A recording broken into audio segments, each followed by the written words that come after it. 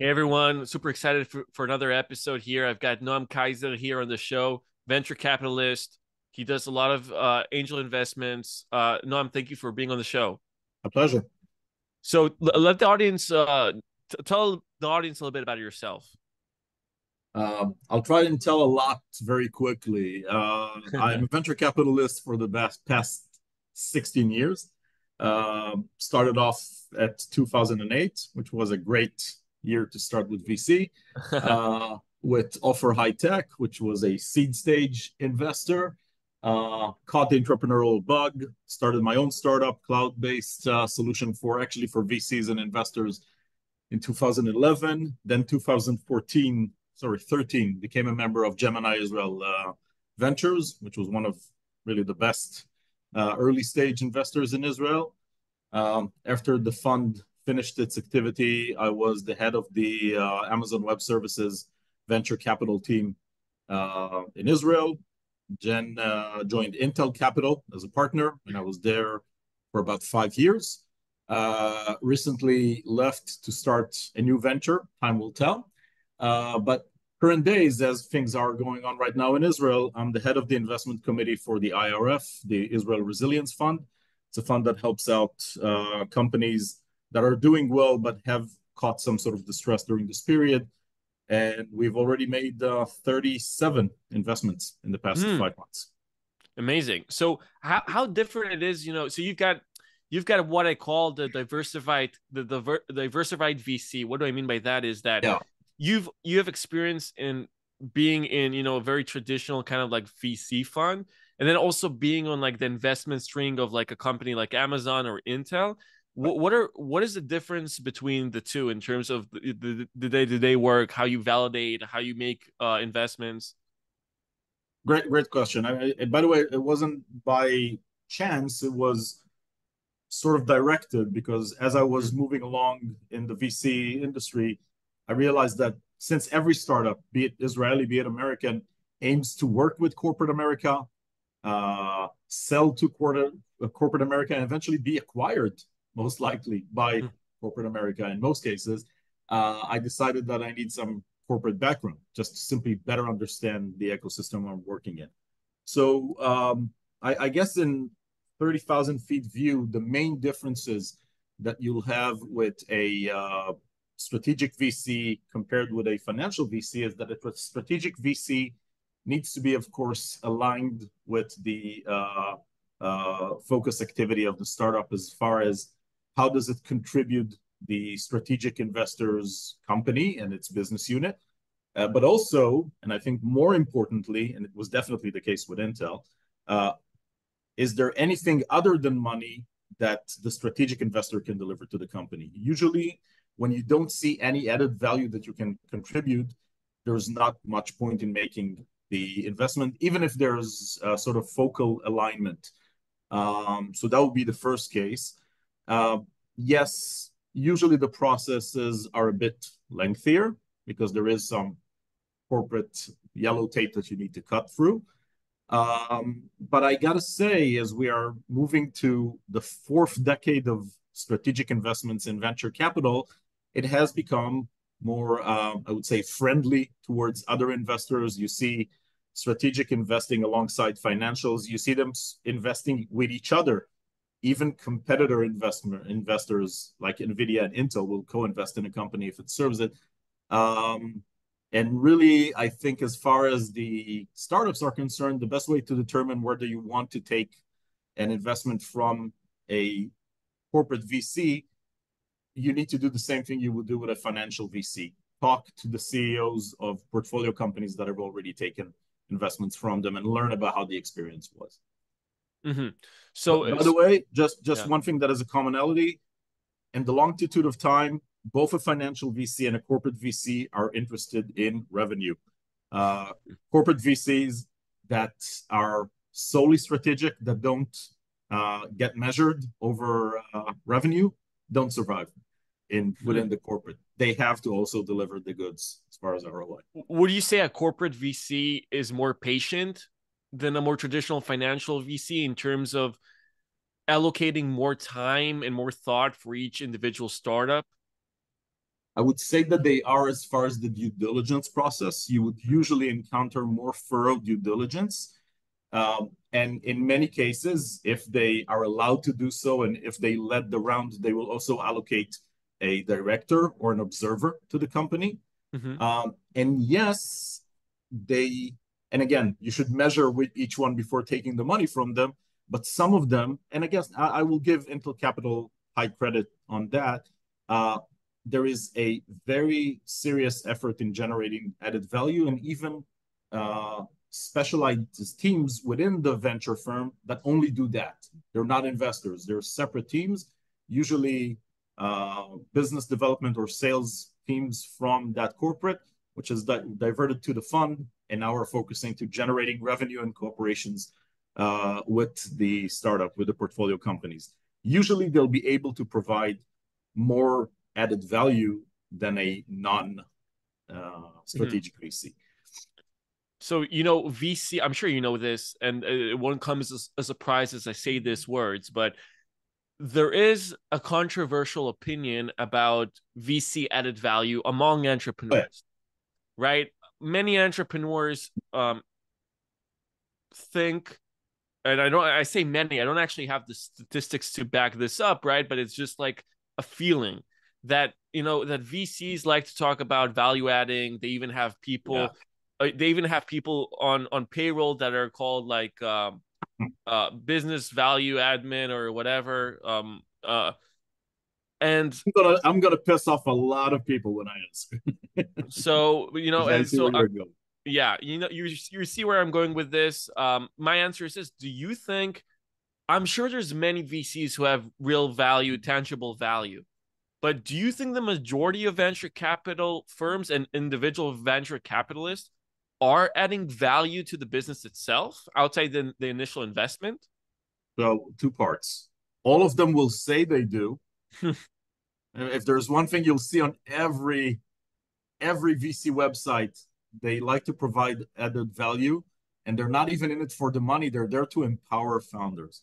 Well, no, they're there to make money, and they are committed, and they should be committed to the LPs, the limited partners that invested in the fund, and generate ROI.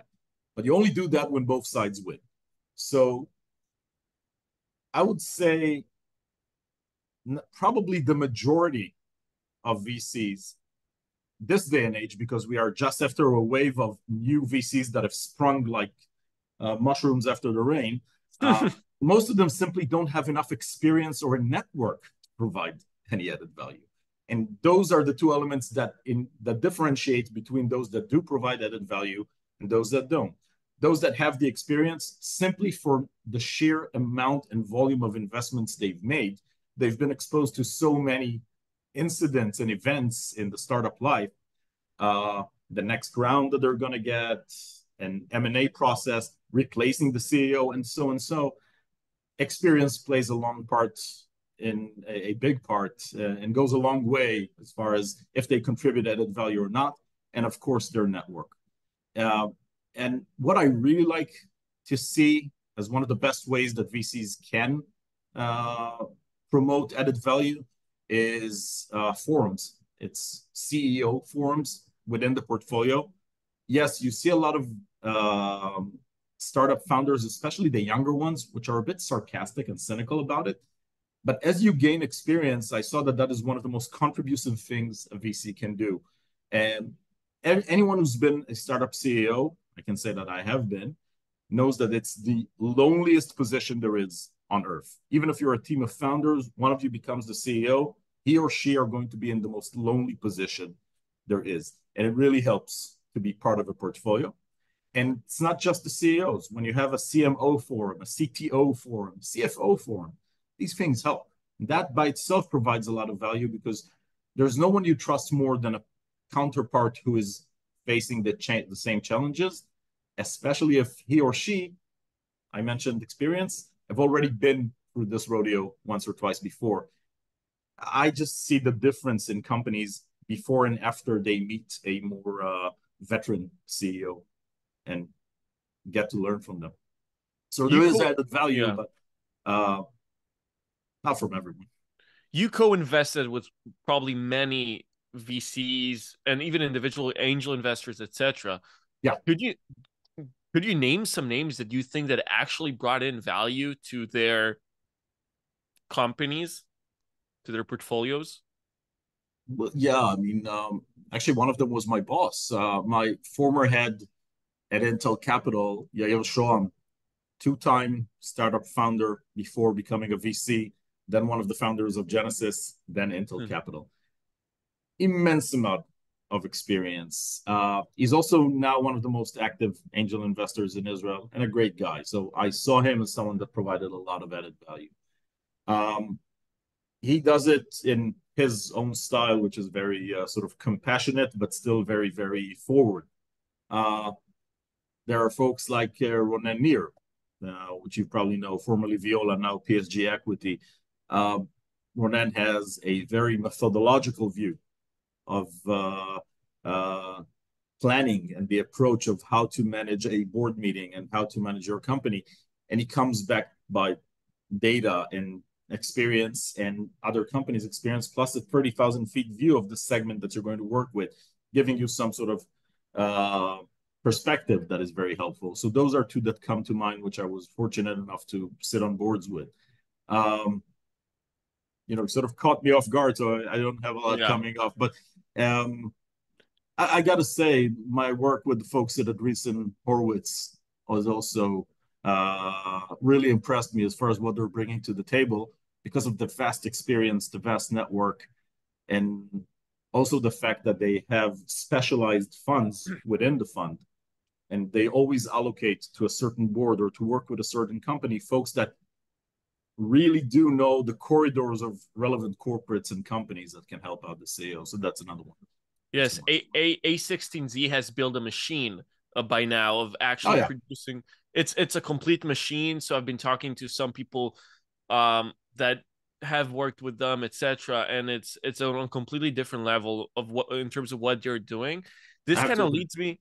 This leads me to another question, and it kind of connects to something you said. So you said, in the end of the day, the VCs they have to report to their LPs and to their financial institutions who are backing them, right?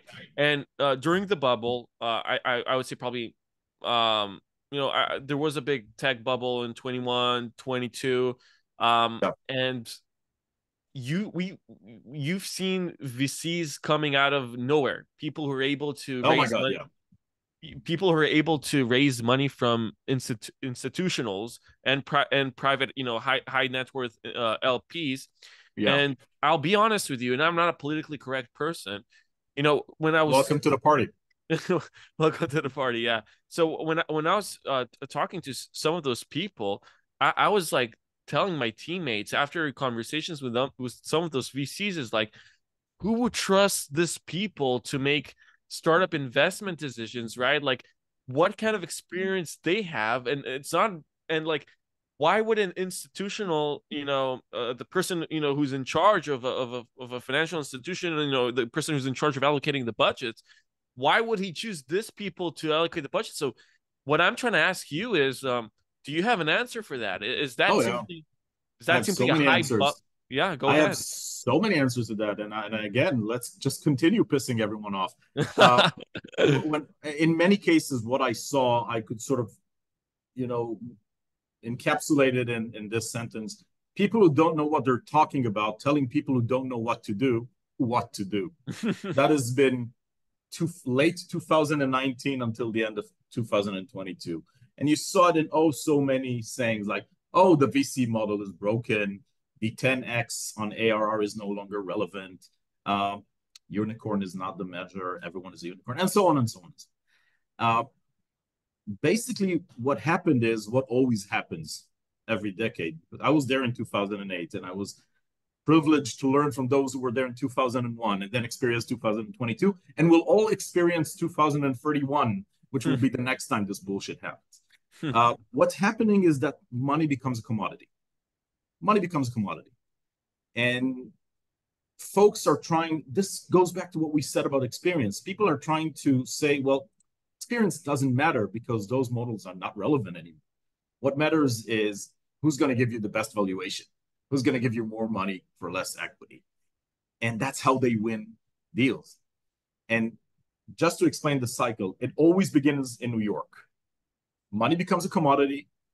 We're inflated. There's a whole lot of money out there. There was zero interest for about 15 years straight. So the institutionals and the real estate, no one created anything that was attractive for investors in New York. So the money goes from New York to the Valley. The promise is, okay, there's nothing happening on a lot of the financial markets and the real estate market. Let's give it to the VC and we'll see a great return in 4, 5, 6, 7 years.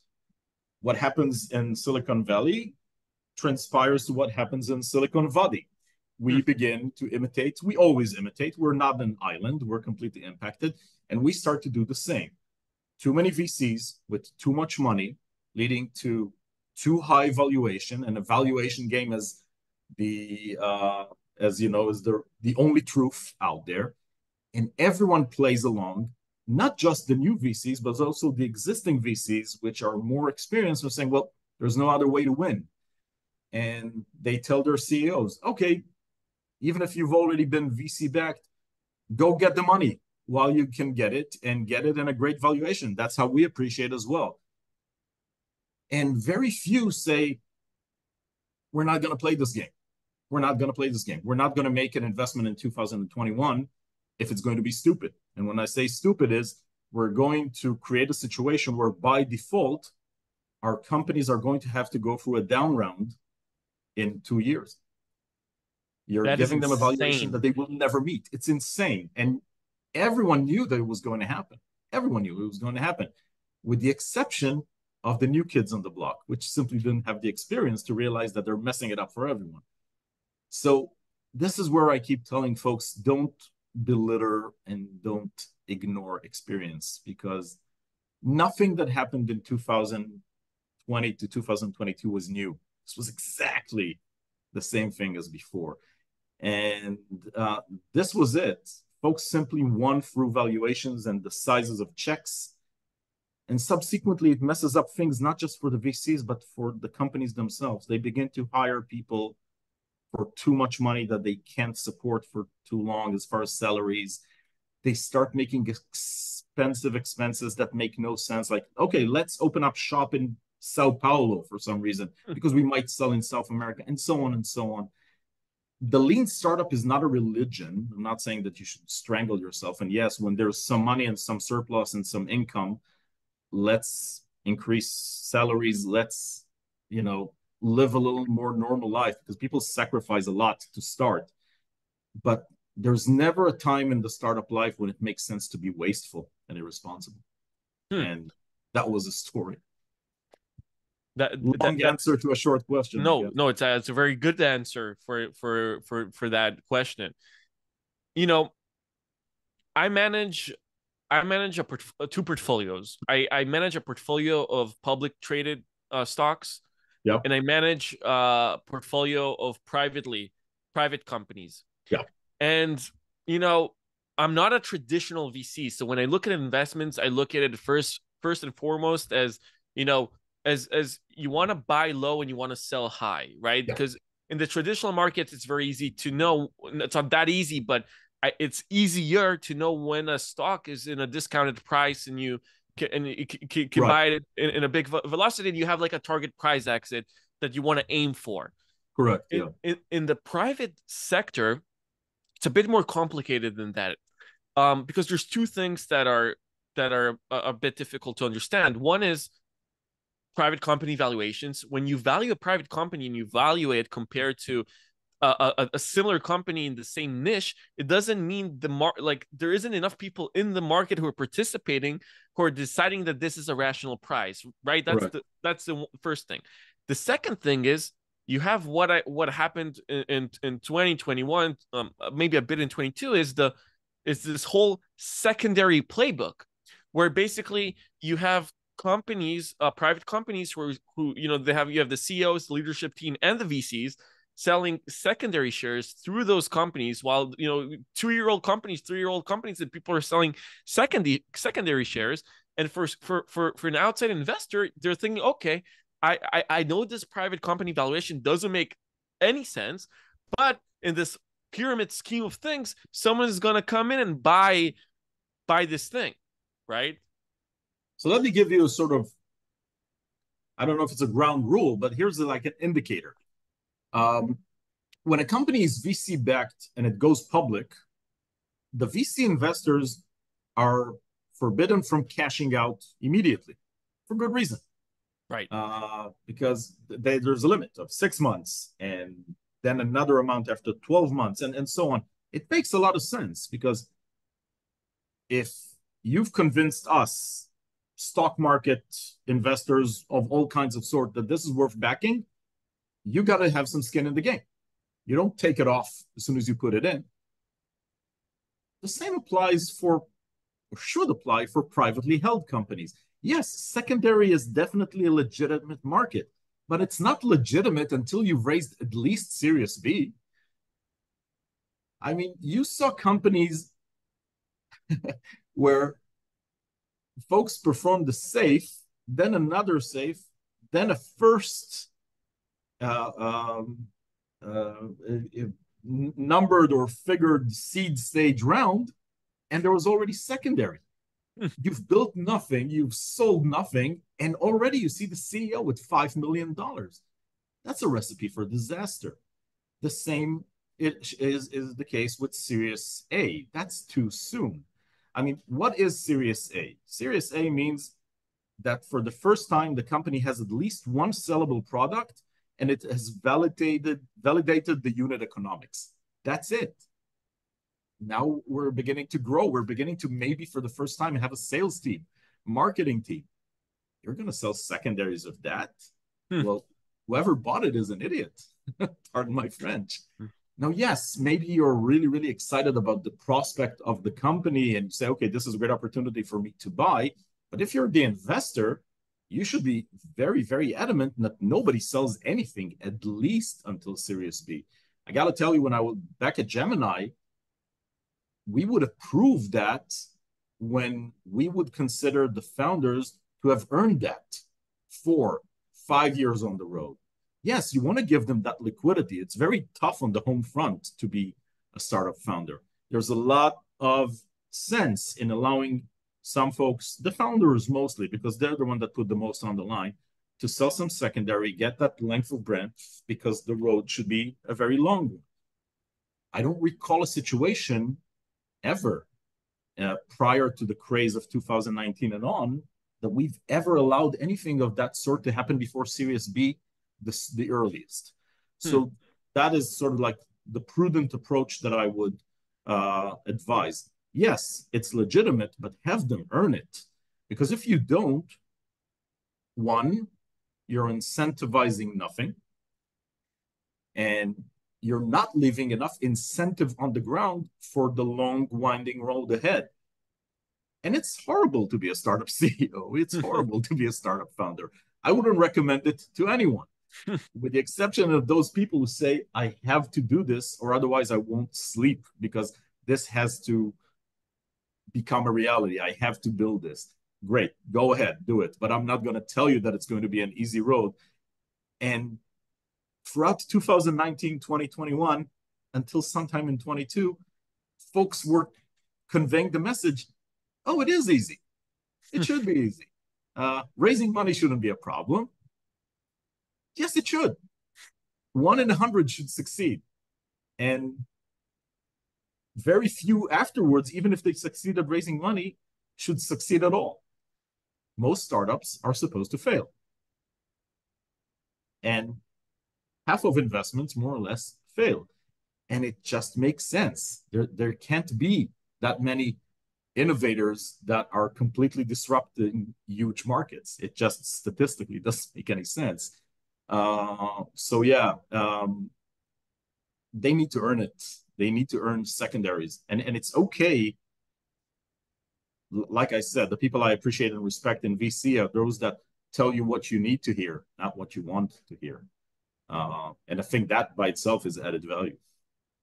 The other side of this whole secondary craze that happened is we've seen something very weird happening, and I think you would know this much, much, much better than I do. And maybe you can tell me a little bit more about the technicalities of what I'm Yeah. about to say, because the technicalities here are very important, and I don't want to say something that is not factually correct. So, what I saw is, and the notion of what I saw is that there were VCs who basically they raised a fund, they started allocating that fund, and then on paper, while there was obviously hype in the market, they were already raising their second and third fund Yeah. based on the first Yeah. fund, and not only that, which I can understand how on paper you can leverage that, but they were allocating funds from the second and third funds to the initial companies from the first fund, Okay. which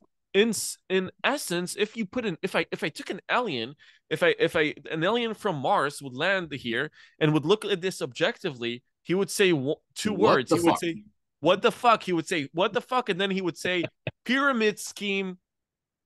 You know? Uh, let's not use pyramid scheme, but let me break down what you said and why I agree with. First of all, secondaries for VCs that we mentioned before, that's only okay if you don't have any additional money to invest in additional follow-ons. Then you should cash out. That's for that.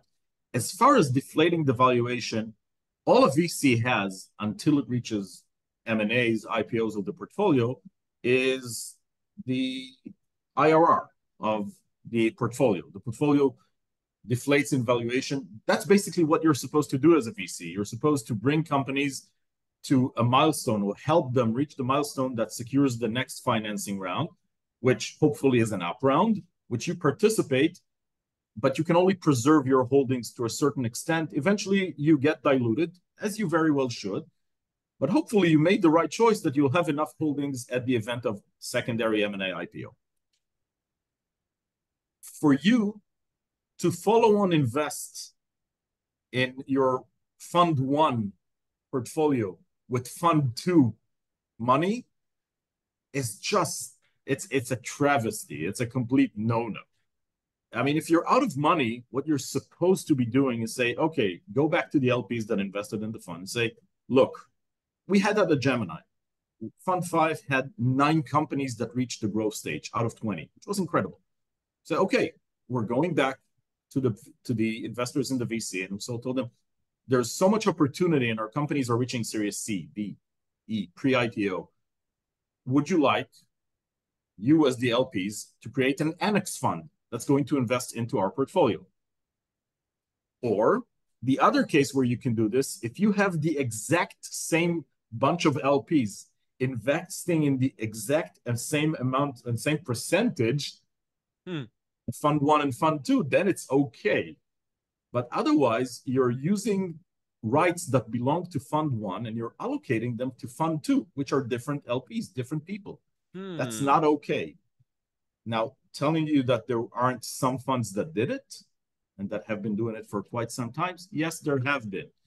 And I would doubt that LPs, the investors in the first fund that see that their rights, the rights that they have earned, have been given to other investors, would look at that very positively. That's not something you should do. And yes, the acceleration of, we've finished investing fund one in 2 years, 3 years, we're already raising. Yeah, you begin raising the next fund somewhere around year 3, year 4 of the first fund, but you don't deplete the money of fund one that quickly. Whenever you raise a fund, you need to allocate some of the money for follow-on investment. Usually, the amount of money you invest into a company and the follow-ons can almost equate and sometimes even exceed the amount you invested in the first investment. It depends on the stage you invest in. Usually, seed investors would invest most in the beginning and then add a bit later in Series A, maybe Series B. But early stage, namely Series A, Series B, the follow-on amounts can sometimes even reach the same amount as the initial check. So you have to take into account, if I just gave a company $3 million, I'm actually putting aside $6 million. The free that I just put, another free that I might need to put in later. And a very prudent approach for that, for again seasoned investors, is to constantly engage in what I call portfolio reviews. Every quarter, you sit down and you use very clear and very well defined parameters to say, here is my top third in the portfolio that I should be bullish on. Here is the performing ones. And here are the underperformers, which, unless they shape up, probably won't get additional cash because we can't be bullish over everyone. There's never enough money for follow-on investments to everyone.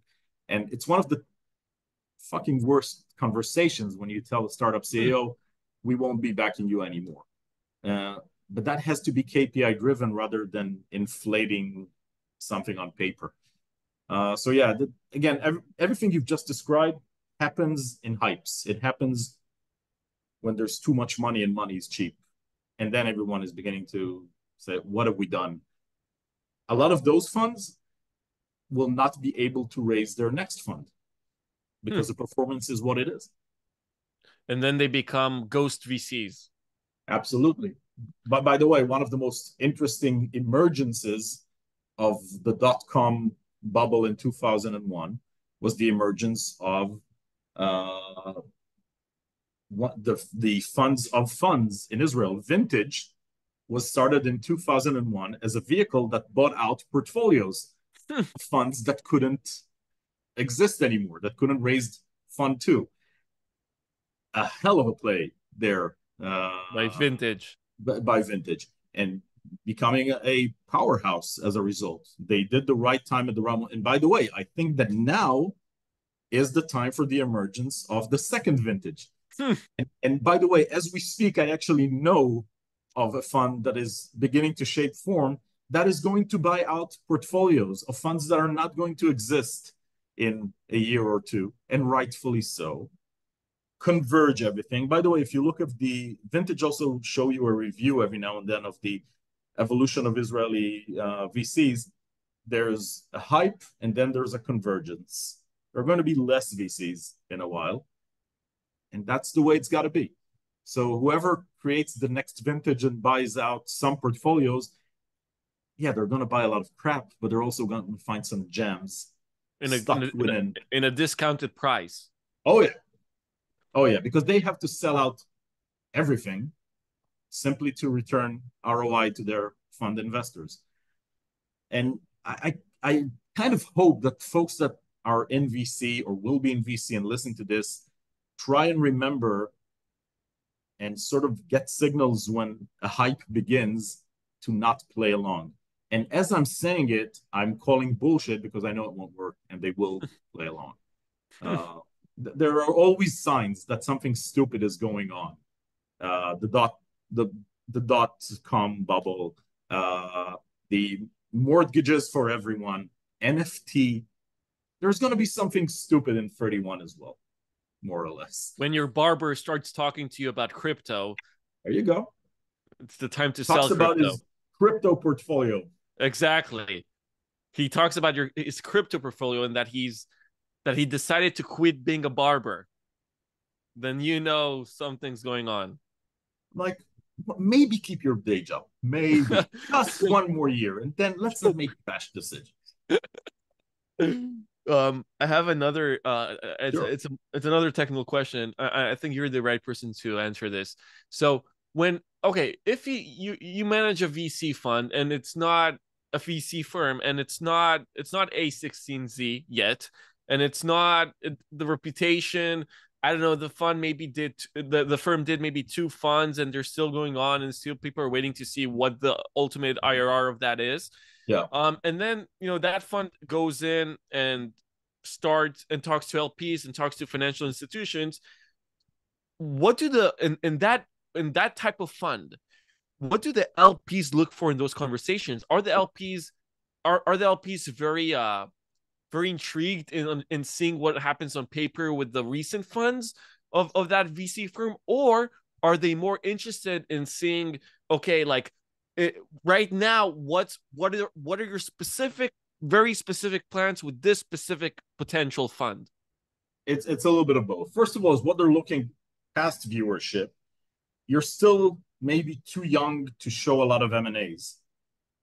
But what you show on paper shows two things. One, that you were able to invest and get, you know, reasonable holdings in a company that is increasing in its value round by round.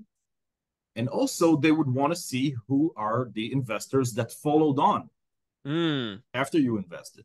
If they see NEA, if they see Lightspeed, if they see Sequoia, if they see A16Z, okay, that's a good indication. Because at the end of the day, we do see VCs that are performers. I'm not talking about FOMO. I'm talking about earning the trust, or rather your portfolio earning the trust of the best investors out there. When you see that the best funds have followed on into your existing portfolio and the valuation is rising, okay, say these folks are giving us the right signal. As far as what you're doing in the current fund that you're raising, they want to understand and they want to see what you've learned from fund one, fund two. They want to see that you're diligent, not just in the making the decision of the first check, but also in the follow-on checks. LPs that are seasoned and have been around really want to understand the follow-on methodology of the fund. And they do want to know if there's a certain area where you've already validated yourself as, okay, this is the fund, this is the go-to fund. This is one of the best cyber funds in Israel. This is the fund that's probably going to get the best cloud deals. Sort of what of a name have you created for yourself as an investor in certain fields, and how are you going to win? Because we're talking specifically about Israel. Israel is the second most rich, diverse VC startup ecosystem in the world after Silicon Valley, more so than other ecosystems within the US even. So they would definitely want to see how you intend to win deals, what it is that makes you someone who's going to be a preferred choice for the best startups out there. And by fund three, you better have a really good answer to that question. Other than I'm a really nice guy, you know. Right. Yeah, I know, you know, and I have a network. Absolutely. Yeah. So how's it okay? So this is like a very this is a almost too general of a question, but I'm just intrigued. I mean, man, you have access to this whole marketplace. You have the entrepreneurs who come to you. You have the fellow VCs. Yeah. You have the LPs and then this institutionals and the people who make the decisions in this institutionals. You've been in a corporate VC. You've been in a private, you know, in a financial driven VC. So you've played like in this game for a while. Like how, if you had to, and this is a very general question again, but if you had to measure the sophistication level of the LP, of a usual LP compared to everyone else in that marketplace, where would you rank that? And obviously there's like many different LPs, but if you really had to put kind of like position the LP in that food chain, where would you do that? How would I rank specific LPs, or what are the parameters? Like, I'm trying to sort of. so like obviously there's I told you it's a tough question because it's a very general one and every Yeah. LP is different, right? But Right. it's like, look at this if you picture this as a hierarchy, right? Where Yeah. you have the institutionals, you have the LPs, you have the VCs, then you have the founders, you have the CEO, you have Right. right. Oh, as far as level of sophistication, where would I put those? Yeah. So the LPs, generally speaking, are basically saying we're not the founders, and we are not those with the audacity to say that we will find the best founders. We Mm-hmm. put that to you. Impress us. You're the one that's supposed to be sophisticated. You're the one that's supposed to have clear investment thesis around certain areas. You're the one, the VC is supposed to say, oh, we're going to focus on these 5 topics. Okay, now explain why. Now explain why you would know anything about these topics. Why are these the topics that are worth investing in? Why are those the topics that are worth focusing in now? So they're expecting you to have that level of depth and expertise, and even build around, the advisory board and show that you have a track record in certain areas. They're not even trying to portray that they have that expertise. Very few LPs become direct investors into portfolio companies.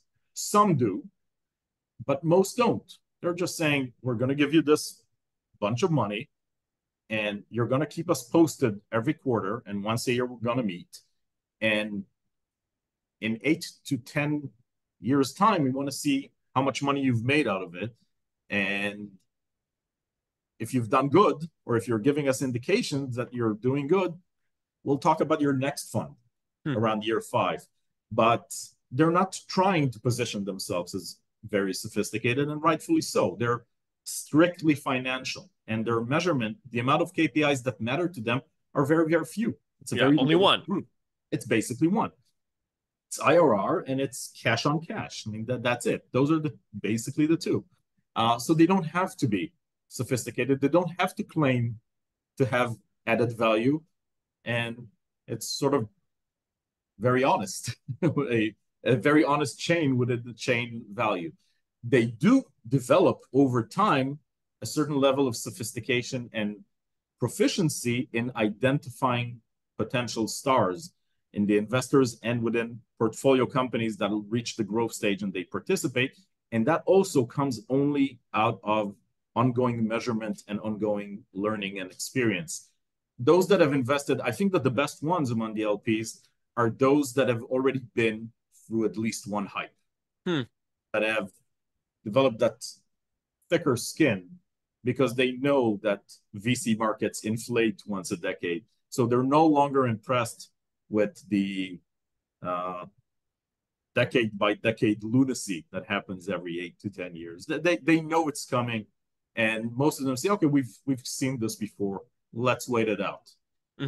By the way, they take the longest to recover because, remember, they have alternatives. Usually LPs, family offices, institutionals, they have the entire range of investments that they can choose. It can be financial tools, it can be real estate, it can be infrastructure, it can be commodities. VC is just one bullet in their magazine. And at times they would say, we're not going to allocate new money there because it's not been very fruitful recently. And they're paying big checks, usually. You've been super valuable with your time, but I have only two questions. Please.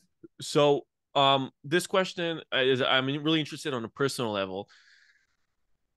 I'm not sure if you are. I haven't really talked to you about this before, but do you invest in publicly traded companies in some sort of way, in like a private way, or like private way? Yeah, private way. I do have my public portfolio that I invest my own money. I don't. Right. And I do not claim to have some unique knowledge or expertise to advise other people with theirs. Right. On that. So my question is this: did it ever tickle you, or did it ever intrigue you to get into the worlds of like hedge fund and the worlds of like publicly traded companies? Because like you've been, I tell you why I'm asking this. Like you've been in VC in a while, and with VC, you have to be like super fucking patient, like for real. Like, and you know, and like with public companies, it's like you don't have. It's like for the non-patient people, right? You can just like you can actually see tangible results in the first day. Is this something that ever kind of like played a like two things? Be wary of that perception, because at the moment we are looking at Nvidia quadrupling in value with a 76 multiple on revenue, mind you. So this can be diffused any moment. Right. That's the thing. With VC and with public markets, we tend to remember the huge events. What we forget and what we don't like to remember is the plateau.